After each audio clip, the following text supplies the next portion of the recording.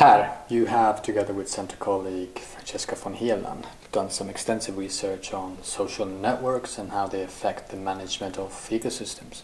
Now, you've studied in a recent publication so-called institutional entrepreneurs in relation to the Coral Triangle Initiative. Yeah. First question to you is, what is the Coral Triangle Initiative? The Coral Triangle Initiative is an intergovernmental agreement between the Philippines, Indonesia, Malaysia, East Timor, Papua New Guinea, Solomon Islands, to implement actions that secure ecosystem services from marine and coastal ecosystems in the region. And what about these institutional entrepreneurs? How can you explain that? What are they? The institutional entrepreneurs are individuals that play key roles in the institutional change that is associated with the emergence of new governance systems. And what are specifically in terms of for the Coral Triangle Initiative? What were their role in the setup of this initiative? Well, the institutional entrepreneurs, they are bringing in new ideas. They also bring in their energy for change, for making a change.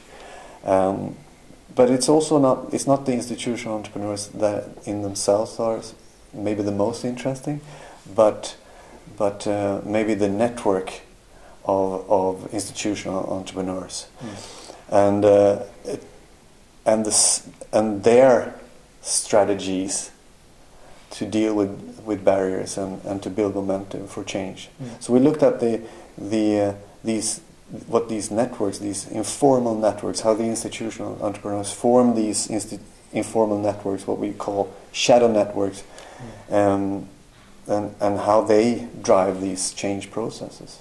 And on what levels do they actually influence the organization? Is it on political level? Is it on practical level? Yeah. So what we found is that these networks of institutional entrepreneurs, they help build political support, financial support. They help develop the institutions that you need to implement the new governance system. They help bring in really important ecological knowledge that is important, and then they also